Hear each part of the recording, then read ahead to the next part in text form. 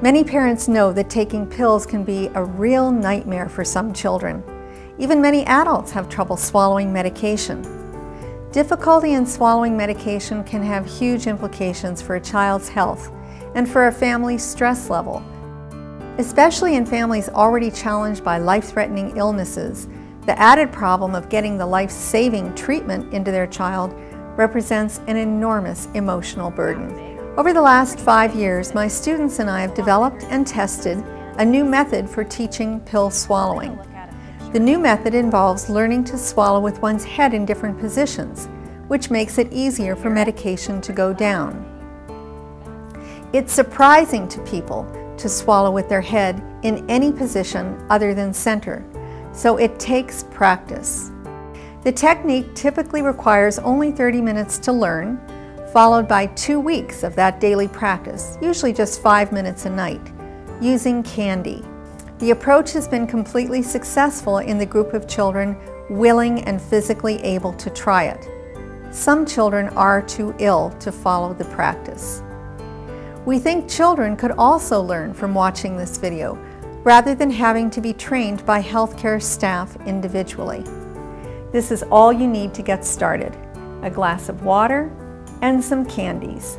Make sure the candies are heavier, hard candies, not the gummy ones or very light ones that are used in cake decorating. We often use miniature M&Ms or Tic Tacs. Let's begin with some information. All you need to know is the following. The tube that goes from your mouth to your stomach is called the esophagus, and it is much wider than any pill you would ever have to swallow. Let's compare one of the candies to the size of the esophagus. The esophagus is also very flexible, soft tissue. Stick your tongue in your cheek like this. Now remove it. See how easily the cheek flexes and then bounces back? So does your esophagus. That's why you are able to swallow bites of food that are much, much wider than the size of the esophagus that I've shown you. Now there's one other bit of information before we begin some swallowing. Everyone eats and swallows with their head center forward.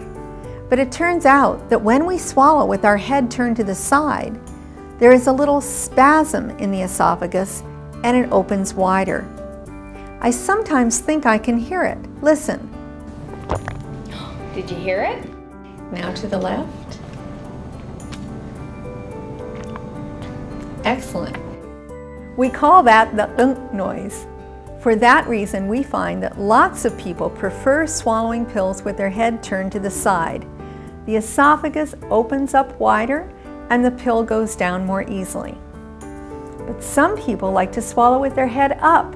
They say it is easier for the pill to slide down their throat, as if their tongue is a ski jump and it is a straight shot then down the hill and through the esophagus. And even other people like to swallow with their chin down, because they say it is more relaxing in the neck.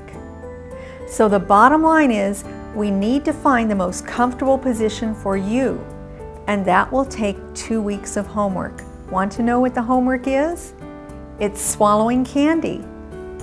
Okay, now we are ready to try the positions. Let's begin with just water. So now we're going to practice just with water, okay? Shoulders back is very important. In fact, sometimes I ask the kids to do their homework standing up, because when we sit, we kind of tend to slouch, okay? But you have very good posture. So let's try just sitting up, shoulders back. Would you take the water? I'm not going to do it. I'm going to just watch you. Okay. Would you swallow some straight ahead? Just a small amount. Okay, you do that over 600 times a day, so I'm not surprised you're excellent at it. Now would you do it with your head to the right?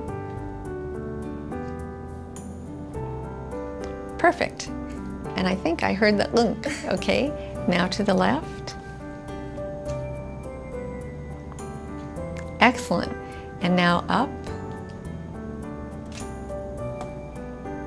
Good. And now down. Good. You were an excellent model there too, Haley, because it is very important to get the water into your mouth before you assume the position, okay? And now let's try with a candy. You pick one out.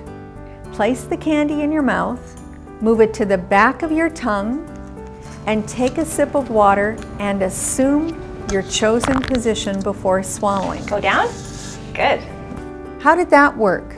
Let me tell you about the areas that sometimes cause a few problems. First of all, how is your posture? It's really important to have your shoulders back, and sometimes it's easier to avoid slouching if you practice standing up. Secondly, is the candy getting onto the back of your tongue? If not, let me teach you how ducks swallow. We call it the duck shake. Have you ever watched a duck swallow? Now maybe you don't need to shake your whole body, but it really helps to shake the candy to the back of your tongue, then assume your position and swallow. The third problem area sometimes is water. How much water are you using? Sometimes people think using more water is a good idea, but we find that especially for young children, too much water makes them lose control of the candy. It kind of floats into their cheeks. So try taking only a little sip of water. Okay, got that? Let's review. Place the candy on the back of your tongue, take a little sip of water, do the duck shake, assume your position, swallow. Do that every evening, one candy in each of the 5 positions. We have found that children change their preferred position over the course of 2 weeks, and so that's why we ask that they record what each one felt like. I think it's a good idea. It helps them pay attention to how it felt when they have to write it down. Here are the rating sheets that we use. Maybe you'll want to use something like them. The method of off-center swallowing can be taught and learned easily. 4 different studies with adults and children have proven that it works. Even 3/4 of the people with no problem swallowing pills at all told us that they found a position they liked better than the center position.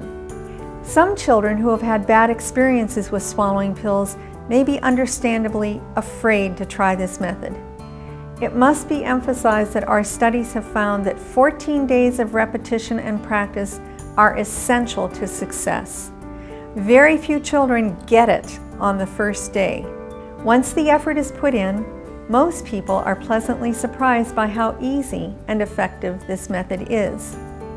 One little 5-year-old girl was so proud of her results, she taught her entire kindergarten class. Others have told me they plan to study it as part of their science fair projects, and still others have taught their grandparents. We hope this method will make it easier for people of all ages to swallow medication with minimal discomfort and difficulty. We'd like to thank everyone who has been involved in this project for the last 5 years. That includes the students who did part of the work as their thesis topics and research topics, the clinic staff who helped us find volunteers, the 300 or 400 people in the city who did volunteer for our various studies, and of course the Alberta Children's Hospital Foundation who assisted us with funding.